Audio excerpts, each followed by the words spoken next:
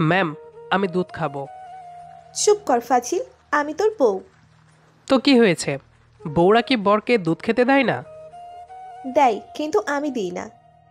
কেন দেন না? বেশি কিছু তো আর আবদার করি নাই। শুধু একটু দুধ খাবো ম্যাম, আর কিছু না। ওরে তাই? দুধ খেয়ে পরে উল্টোপাল্টা কিছু করলে তখন কি হবে? উল্টাপাল্টা কি করব? তাই? জানিস না কি করবি? হুম, জানি না তো। একটু বলুন না ম্যাম। তানভীর কথাটা বলতেই আদ্রিতা রাগী একটা লুক নিয়ে তানভীর দিকে এগিয়ে এসে তানভীরের পাঞ্জাবির কলার দু হাতে চেপে ধরল। তানভীর কিছু বুঝতে পারল না।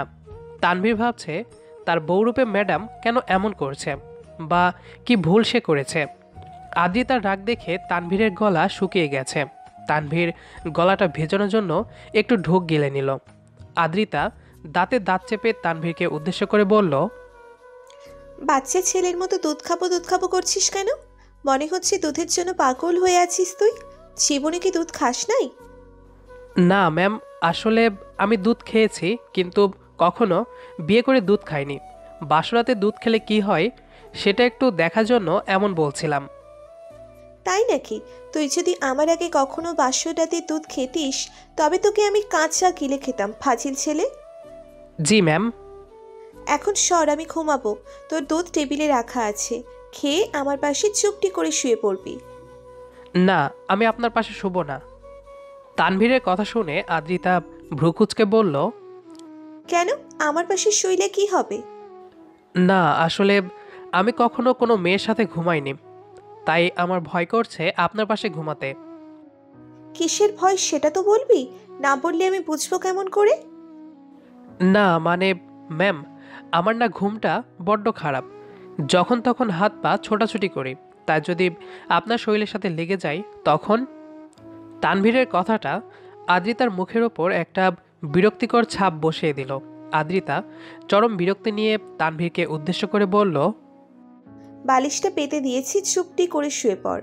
আর যদি একটাও উল্টোপাল্টা কথা মুখ থেকে বের করেছিস, তো তোর মুখ আমি সেলাই করে বন্ধ করে দিব বলে দিচ্ছি। জি ম্যাম। ওই হারামি, উঠ। আর কত ঘুমাবি? যা ভাগ শালা, আজ কলেজে যাব না। তাই নাকি? আজ কিন্তু মিষ্টি ভয়েস ম্যামের ক্লাস আছে। মিষ্টি ভয়েস ম্যামের কথা শুনতেই আমি লাফ দিয়ে উঠে বসলাম। আমাকে এভাবে উঠতে দেখে সিজান হাসতে হাসতে বলল, কিরে হারামি, এখন তোর ঘুম গায়েব হয়ে গেল? শালা তুই পারিসও। প্রেমে পড়লি, তাও আবার কোন মেয়ের ভয়েস শুনে। সে যে কেউ নয়, আমাদের ইংলিশ ম্যাম আদ্রিতা ইসলাম জান্নাত। ওই, আমি ভয় শুনে প্রেমে পড়ি আর রূপ দেখেই পড়ি, তাতে তোর কি? আমার কিছুই না। তবে একটা কথা জেনে রাখ, সব মিষ্টি ভয়েসওয়ালা মেয়েরাই কিন্তু সুন্দরী হয় না। সে সুন্দর হোক আর নাই হোক, মেয়ে তো। আমার তাকে ভালো লেগেছে, সেটাই মেইন কথা। এখন যেভাবেই হোক ম্যাডামকে পটাতে পারলেই হলো। ওকে পটা, বাট পরে যেন পস্তাতে না হয়। সেটা তোকে ভাবতে হবে না। যা, নিচে গিয়ে গোস্ত ভাত গেল, আমি ফ্রেশ হয়ে আসছি। কি বলছিস দোস্ত? আন্টির হাতে গোস্ত ভাত? ওকে, তুই ফ্রেশ হ। আমি ততক্ষণে লাঞ্চ ডিনারটা সেরে আসি। হ্যাঁ, যা শালা পেটুক কথাকার। সিজন হারামি চলে গেলে আমি ওয়াশরুমে এসে ফ্রেশ হচ্ছি। ততক্ষণে আপনাদের পুরো বিষয়টা বুঝিয়ে বলি। আমি মোহাম্মদ তানভীর ইসলাম অন্তর, এবার ইন্টার সেকেন্ড ইয়ারে পড়াশোনা করছি। আর সিজান আমার বন্ধু প্লাস হবু শালা। আমি ঠিক করেছি যেই মেয়েকে বিয়ে করব সেটাই সিজানের বোন, মানে ওকে আমার শালা বানিয়ে ছাড়বো আর কি। অন্যদিকে মিষ্টি ভয়েসওয়ালা ম্যাম আমাদের কলেজের ম্যাম। তার নাম আদ্রিতা ইসলাম জান্নাত। সে এখন অনার্স সেকেন্ড ইয়ারে পড়ছে। আমাদের কলেজের প্রিন্সিপাল স্যার ম্যামের বাবা হন। স্যার এই কলেজ প্রতিষ্ঠা করাতেও অনেকাংশে জড়িত, তাই ম্যাম ইংরেজিতে খুব ভালো হওয়ায় অস্থায়ীভাবে তাকে আমাদের ইংলিশ ক্লাস করানোর জন্য রাখেন। তবে এখানে বাঁধালাম ঝামেলা। প্রথম দিন ম্যামের ভয়েসের প্রেমে পড়ে গেলাম। সত্যি তার ভয়েস খুবই মিষ্টি। ভয়েস বলার কারণ হচ্ছে ম্যাম একদম পুরো পর্দা মেনেই ক্লাসে আসেন। হাত পায়ে মোজা, মাথায় হিজাব দিয়ে সারা মুখটাই ঢাকা থাকে। এজন্যই তার ফেসটা দেখতে পাইনি। কিন্তু কেন জানি না, তার ওই মিষ্টি কণ্ঠের আওয়াজ শুনলে আমি নিজেকে ঠিক রাখতে পারি না। অনেক ট্রাই করেছি নিজের মনকে বোঝানোর। সে আমার ম্যাম, আর তার থেকে বড় কথা, আদ্রিতা ম্যাম আমার 2 বছরের সিনিয়র, বাট কোনো লাভ হয়নি। এমনিতে আমি কলেজে নিয়মিত ক্লাস করি, তার প্রেমে পড়ার পর থেকেই আমি কলেজে আরও নিয়মিত হতে শুরু করি। আজ খুব শীত লাগছিল, তাই ভেবেছিলাম কলেজ যাব না। ভুলেই গিয়েছিলাম আজ আদ্রিতা ম্যামের ক্লাস আছে। ভাবছি আজ তাকে সুযোগ পেলেই প্রপোজ করব। এভাবে আর একা একা থাকতে একটু ভালো লাগে না। এসব ভাবতে ভাবতেই ফ্রেশ হয়ে কলেজে যাওয়ার জন্য রেডি হয়ে নিচে এসে দেখি শালা হারামি খাওয়া শেষ করে সোফায় বসে ঢিগুর তুলছে। আমাকে আসতে দেখে সিজান বলল, কিরে হারামি, ফ্রেশ হতে এতক্ষণ লাগে? ম্যামের ক্লাসটা মিস করবি মনে হয়। ওই চুপ কর, আমি তোর মতো রাক্ষস না যে খেতে না খেতেই আধা ঘন্টা চলে যায়। কথাগুলো বলেই দ্রুত টেবিলে বসে খাবার খেয়ে বাইক নিয়ে প্রথমেই একটি ফুলের দোকানের সামনে এসে সুন্দর দেখে কিছু গোলাপ কিনে বাইকের কাছে আসতেই শালার বকবকানি শুরু হয়ে গেল। আজ কি ম্যামকে প্রপোজ করতে চাইছিস? হ্যাঁ, সুযোগ পেলে করব, এখন বাইক চালা। এই বলে সিজানের পেছনে বসে ফুলগুলো ব্যাগে ঢুকিয়ে কলেজের দিকে যেতে লাগলাম। কলেজে এসে যা দেখলাম, এই জন্য আমি বা সিজান কেউই প্রস্তুত ছিলাম না। কলেজ গেটের কাছে আসতেই দেখি মিষ্টি ভয়েস ম্যাম, মানে আমার ক্রাশ আদ্রিতা ম্যাম, তারই এক ছেলে ক্লাসমেটকে কষে 2টা থাপ্পড় মারল। ভালোভাবে তাকে বুঝতে পারলাম ছেলেটা ম্যামকে প্রপোজ করতে এসেছিল। এসব দেখে আমি মনে মনে খুব খুশি হলাম। এমন সময় সিজানের একটি কথায় আমার মনেও ভয় ঢুকে গেল। সিজান বলল, আজ নাকি আমার গেলেও 2-3টা পড়বে।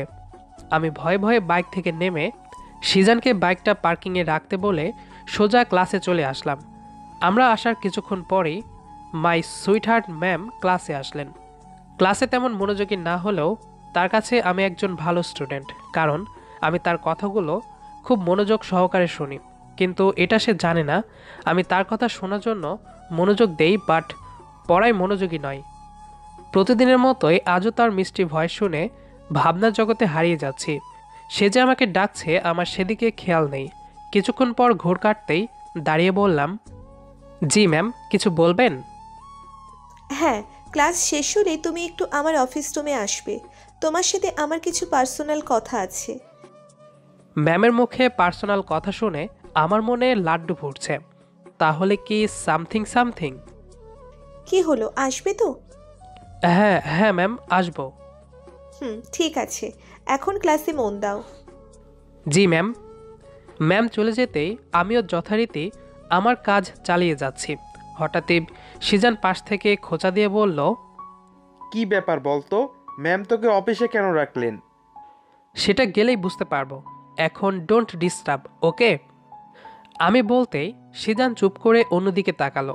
সবগুলো ক্লাস শেষ করে আমি সিজানকে পার্কিংয়ে ওয়েট করতে বলে ম্যামের কাছে আসতেই ম্যাম যা বলল, আমি কখনো ভাবতে পারিনি ম্যাম এটা বলতে পারেন। আমি ম্যামের রুমে আসতেই ম্যাম আমাকে বসতে বললেন। আমি বসতেই ম্যাম বললেন, কি মিস্টার, ক্লাসে এত মনোযোগী হওয়ার কারণ কি বলো তো? না ম্যাম, এমনি আপনার পড়া শুনতে আমার খুব ভালো লাগে, তাই। শুধু ভালো লাগে না অন্য কিছু? হ্যাঁ, কিছু তো আছেই। সেটা কি আমি জানতে চাই। ওকে, বাট এটা তো অফিস, তাই ক্যাম্পাসে কোথাও গেলে ভালো হয়। ঠিক আছে, চলো। আচ্ছা ম্যাম, তার আগে আমি আপনার কাছে কিছু জানতে চাই। হ্যাঁ, বলো কি জানতে চাও? কলেজে আসার সময় দেখলাম আপনি আপনার ক্লাসমেটকে থাপ্পড় মারলেন। ছেলেটা কে? ওহ, ওই ছেলেটা আমাদের ক্লাসেরই, একদম বদমাশ আর প্লে বয় টাইপের। আমাকে প্রপোজ করতে এসেছিল, তাই রাগের মাথায়। আচ্ছা, সব ছেড়ে চলো, আগে আমার প্রশ্নের অ্যান্সার দাও। এই বলে ম্যাম উঠে অফিস রুমের বাইরে যেতেই আমিও তার পিছু নিলাম। ম্যাম আমাকে নিয়ে কলেজের পেছনের দিকটায় এসে দাঁড়ালেন। তখনই আমি মনে সাহস নিয়ে ব্যাগ থেকে গোলাপগুচ্ছ বের করে ম্যামের সামনে হাঁটু গেড়ে বসে বললাম, ম্যাম আপনি চাইছেন তাই বলছি। আর এখন আমার মনের ফিলিংসের কথাগুলো আবেগ নয়। আমি যেদিন প্রথম আপনার ভয়েস শুনেছি, সেই দিনই সেই মিষ্টি কণ্ঠের অধিকারিণীর প্রেমে পড়ে গেছি। এটা সত্যি, আমি আজও আপনার ফেস দেখিনি। তাই আমার ফ্রেন্ডসরা এই নিয়ে খুব হাসি ঠাট্টা করে, বলে শুধু কণ্ঠে শুনেই কিভাবে কারোর প্রেমে পড়া যায়। ওরা হয়তো ঠিকই বলে, বাট আমি সেটা নিজের এই অবুঝ মনটাকে বোঝাতে অক্ষম। আমি জানি আপনি আমার সিনিয়র, তবুও নিজের মনকে মানাতে পারিনি। সংক্ষেপে বলতে গেলে আমি আপনাকে ভালোবেসে ফেলেছি। I love your sweet voice and love all of you. হ্যাঁ বুঝলাম, তুমি আমাকে না দেখেই ভালোবাসো, কিন্তু এটা কিভাবে সম্ভব বলো? সবাই এই সম্পর্কটা কিভাবে নেবে? জানি না ম্যাম, কে কি ভাববে সেটা ভাবলে তো আপনাকে অনেক আগেই ভুলে যেতাম, বাট পারিনি। Please ma'am, answer me. কিন্তু আমার একদিন সময় চাই, বুঝতেই তো পারছো আমাদের মধ্যে রিলেশন পসিবল না। আর এটাও দেখেছো আমি রিলেশন পছন্দ করি না। রিলেশন করে পর্দা করে কী লাভ? তবুও আমি তোমার প্রপোজালের বিষয়টা ভেবে দেখব। ওকে ম্যাম, আমি অপেক্ষা করব। আর হ্যাঁ ম্যাম, আমিও আপনার সাথে রিলেশন করতে চাই না। আপনার ফ্যামিলি রাজি থাকলে ডাইরেক্ট আপনাকে বউ করে নিতে চাই। আচ্ছা দেখবো, এখন চাও বাসায় গিয়ে কালকের পড়াগুলো খুব ভালোভাবে পড়ে আসবে। এইচএসসিতে যেন ভালো করতে পারো সেইভাবে প্রস্তুতি নাও। জি ম্যাম, আমি তাহলে এখন আসি। বাই। হ্যাঁ যাও, বাই। উফ, আজ যে কতটা ভালো লাগছে বলে বোঝাতে পারবো না। ওপরওয়ালা, তোমার লাখ লাখ শুক্রিয়া ম্যামের হাতে থাপ্পড় খায়নি, তাহলে আমার বন্ধুদের সামনে মুখ দেখানোর অবস্থায় থাকতাম না। খুশি মনে মুখে একরাশ হাসি নিয়ে পার্কিংয়ে এসে দেখি সিজান বাইকের ওপর বসে ফোন চাপছে, মুখে বিরক্তির ছাপ। ফোন রেখে সামনের দিকে তাকাতেই আমাকে দেখেই, শালা কতক্ষণ লাগে ম্যামের সাথে কথা বলতে? ওদিকে সাদিয়া বারবার কল দিচ্ছে, লেট হলে এত এত প্যারা দেয়। ওই ম্যাম কি? হ্যাঁ ভাবি বল। ভাবি মানে? তুই কি স্বপ্নে দেখছিস নাকি ম্যাডাম তোর বউ? ওই একদম হাসবি না, আমি আজ আদ্রিতাকে প্রপোজ করেছি। বাহ, ম্যাম ছেড়ে আদ্রিতা। আচ্ছা এটা বল, কয়টা খাইছিস? কি কয়টা খাবো? আরে মিষ্টি ভয়েসওয়ালা ম্যামের হাতের মিষ্টি মিষ্টি থাপ্পড় কয়টা খাইছিস? ধুর শালা, আমি কি প্লেবয় নাকি যে ম্যামের হাতে থাপ্পড় খাবো? ম্যামকে প্রপোজ করার সময় মনে হলো সেও আমাকে পছন্দ করে। আরে বলিস কি, তাহলে চল ট্রিট দে। ওই, তুই না এইমাত্র বললি সাদিয়া তোকে কল দিচ্ছে দেখা করতে? রাখ তোর সাদিয়া, আগে খাওয়া দাওয়া তারপর যাওয়া। বুঝেছি, এখন চল রাক্ষস কথাকার, খাওয়ার লোভে পড়ে গার্লফ্রেন্ডকেও ভুলে যাই। কথাগুলো বলেই দুই বন্ধু রেস্টুরেন্টে চলে আসলাম। সকালে আমাদের বাসায় যে পরিমাণ খেয়ে আসছে, এখন এর খাওয়া দেখলে যে কেউ বলবে ছেলেটা না জানি কতদিন হলো খায়নি। এরাই বন্ধু, প্রপোজ করে অ্যান্সার পাও আর না পাও ট্রিট দিলেই হবে। পরের দিন সকাল সকাল নিজে নিজেই ঘুম থেকে উঠে পড়লাম। আজ আমার ভালোবাসার রেজাল্ট বের হবে বলে কথা, সেই কখন থেকে রেডি হয়ে বসে আছি, সময় যেন কাটছেই না। এক একটা সেকেন্ডও যেন কয়েক ঘন্টার মতো ফিল হচ্ছে। এদিকে আম্মু আমাকে এত ভোরে কলেজে যাওয়ার জন্য রেডি হতে দেখে যেন ভূত দেখল। আম্মু বলছে এখন নাকি সকাল 7:30 বাজে। আমি এটা বিশ্বাসই করতে পারছি না। যে আমি 8টার আগে ঘুম থেকে উঠি না, আজ সেই আমি 7:30 বাজার আগেই রেডি হয়ে বসে আছি। নিজের সন্দেহ কাটাতে ঘড়ির দিকে তাকাতেই আমার চোখ কপালে। ঘড়িতে এখন সময় 7:30। কলেজে আসার পর থেকে অনেকক্ষণ হলো ওয়েট করছি, ম্যাম এখনও আসেনি। আরও কিছুক্ষণ পর ম্যাম আসলে আদ্রিতা ম্যাম আমাকে ইশারায় কলেজের পেছন দিকে যেতে বললেন। আমরা সেখানে আসার পর ম্যাম যা বললেন, কষ্টে আমার বুকটা ফেটে যাচ্ছিল। তুমি কি করে ভাবলে আমি তোমার মতো একটা জুনিয়র ছেলের সাথে রিলেশন করব, যাকে আমি পড়িয়েছি? আমার আপু এই কলেজের প্রতিষ্ঠায় অর্ধেক টাকা খরচ করেছেন, তিনি সেই সাথে এই কলেজের প্রিন্সিপাল। আমার কি তোমার সাথে যাই বলো? কি ভাবছিলে আমি এসব বলবো? সরি ম্যাম, সত্যি আমার বোঝা উচিত ছিল আপনি আমার ম্যাম হন। আমি আর কখনো আপনাকে ভালোবাসার কথা বলতে আসবো না। সত্যি খুব ভুল হয়েছে আমার। I am very sorry. এই সরি কি? হ্যাঁ, এখন সরি বললে হবে না। তাহলে কি করব বলুন? আমাকে আপনি নয় তুমি বলতে হবে। সেই সাথে ম্যাম ডাকা যাবে না, আদ্রিতা বলে রাখতে হবে। ম্যাম কি বলছেন? আমি কেন আপনাকে তুমি করে বলতে যাব? কারণ আপু আমাদের মেনে নিয়েছেন তাই। কিন্তু আমার সাথে আপনার যাই। এই যাই মানে? তানভীর, আমি এতক্ষণ তোমার সাথে ফান করেছি। সত্যি বলতে আমি অনেক আগেই বুঝেছি তুমি আমাকে ভালোবাসো, কিন্তু একদিকে আমি তোমার সিনিয়র, অন্যদিকে ম্যাম। ম্যাম হয়ে ছাত্রকে কিভাবে বিয়ের প্রস্তাব পাঠাই? ম্যাম, সত্যি? এই, আবারও ম্যাম? এবার কিন্তু আমি চলে যাব বলে দিচ্ছি। না প্লিজ যাবেন না। আচ্ছা সরি। আদ্রিতা, তুমি সত্যি বলছো? হ্যাঁ, বিশ্বাস না হলে চলো আপুর কাছে যাই। আপু যখন শুনেছে তুমি আমাকে না দেখেই পছন্দ করো, তখনই উনি রাজি হয়ে যান। আপু জানেন তুমি খুব ভালো ছেলে। না থাক, স্যারের সামনে গেলে আমার খুব ভয় করে। এত ভয় পেলে বিয়ের প্রস্তাব নিয়ে কিভাবে যাবে? সেটা আব্বুই ম্যানেজ করে নেবে। আচ্ছা, একটা কথা বলি, বিয়ের আগে তো একবার হবু বউকে দেখা যায়। আমি কি তোমাকে একবার দেখতে পারি? হ্যাঁ, বাট এখন নয়। কাল তুমি তোমার আপু আম্মুকে নিয়ে আমাদের বাসায় আসো, তারপর তোমার যতক্ষণ ইচ্ছে দেখো। আচ্ছা ঠিক আছে, তাহলে এখন চলো ক্লাসে যাই। হুম, তুমি যাও, আমি আব্বুর সাথে দেখা করেই আসছি। ওকে। এই বলে আদ্রিতা আর আমি কলেজের পেছন থেকে বেরিয়ে আসতেই কিছু ছেলে আমাদের সাথে বাজে কথা বলাবলি করছিল। আমরা সেদিকে কান না দিয়ে যার যার কাজে চলে আসলাম। আমাদের মধ্যে কি ঘটেছে সেটা ওপরওয়ালাই ভালো জানেন, তাই লোকের কথায় কান না দিলেও চলবে। আজকের মতো সব ক্লাস শেষ করে বাসায় এসে আম্মুকে আদ্রিতার ব্যাপারে সব কিছু বুঝিয়ে বললাম। আম্মু আমার এমন অদেখা লাভ স্টোরি শুনে খুবই এক্সাইটেড হয়ে আব্বুকে বলে রাজি করিয়ে নিল। পরের দিন সকালে নাস্তা শেষে ফুল ফ্যামিলি নিয়ে প্রিন্সিপাল স্যারের বাসায় গেলাম। ফুল ফ্যামিলি বলতে আব্বু, আম্মু, আমি ও ছোট বোন মারিয়া।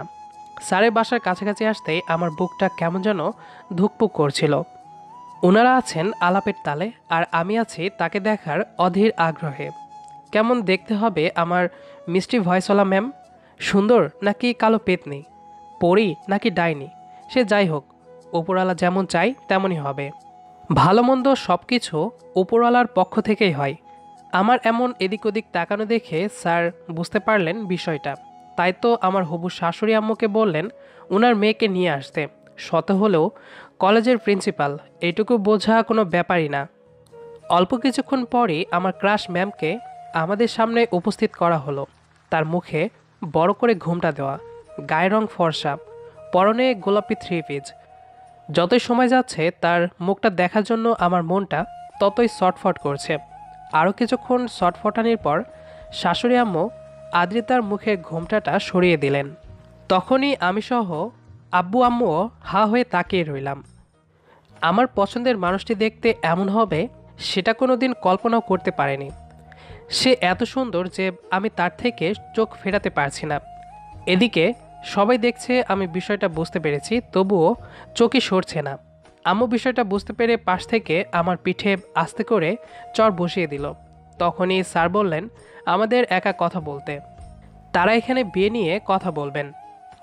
আমরাও স্যারের কথা মতো আলাদা একটি রুমে আসতে আদ্রিতা বলল, ওই, সবার সামনে এভাবে কেউ তাকায় নাকি? আগে কখনো দেখোনি? সে খুব লজ্জামাখা কণ্ঠে কথাটা বলল। আমি আবারও তার ওই সুন্দর মুখের দিকে তাকিয়ে বললাম, সত্যিই দেখিনি, আজই প্রথম দেখছি। তুমি এত সুন্দরী, আমার জন্য বিশ্বাসই হচ্ছে না। একটু ছুঁয়ে দেখব এটা সত্যি না স্বপ্ন? এই, একদম না। বিয়ের আগে স্পর্শ করা যায় না, ওকে? হ্যাঁ ওকে। এত রেগে যাচ্ছ কেন? আমি তো শুধু মুখে বলেছি। আচ্ছা, আমি যদি দেখতে অসুন্দর হতাম, তাহলে কি তুমি শুধু ভয়েস শোনার জন্য আমাকে বিয়ে করতে? হ্যাঁ করতাম, কারণ যাকে বিয়ে করব তার যে কোনো কিছু একটা এমন থাকা উচিত যা আমাকে আকর্ষিত করবে। তোমার ওই মিষ্টি ভয়েসই আমাকে তোমার প্রতি আকর্ষণ করেছে। সো বিয়ে না করার মানেই হয় না। মানুষ এত ভালো কি করে বাঁচতে পারে? সত্যিকারের ভালোবাসলে। হ্যাঁ, তুমি একদম ঠিক বলেছ। তাই নাকি? হ্যাঁ, তাই। কথাগুলো শেষ হতেই আমি আবারও তাকে দেখতে বিজু হয়ে পড়লাম। তার বেশ কিছুদিন পর আমাদের বিয়ে হয়ে গেল। এখন আমি আর সে একসঙ্গে কলেজে যাই, যা দেখে অনেকেই হিংসায় জ্বলে যাচ্ছে। তারা ভাবছে আমাদের নামে এত এত বাজে কথা ছড়িয়েও কোনো লাভ হলো না, আমরা ঠিকই এক হয়ে গেলাম। অন্যদিকে সিজান ওর গার্লফ্রেন্ডের সাথে ওই দিন দেখা করতে লেট করায় সাদিয়া সিজানকে শাস্তিস্বরূপ 1 মাস ওর সাথে দেখা করবে না বলেছে। এসব চলাকালীন ওদের পরিবারও বিষয়টা জেনে গিয়ে ওদের বিয়ের পরিকল্পনা চলমান আছে। আমার আর মিষ্টি ভয়েসওয়ালা সুন্দরী ম্যামের সংসারটাও বেশ জমে উঠেছে। সবাই ভালো থাকবেন। গল্পটি কেমন লেগেছে সেটি অবশ্যই কমেন্ট করে জানাবেন।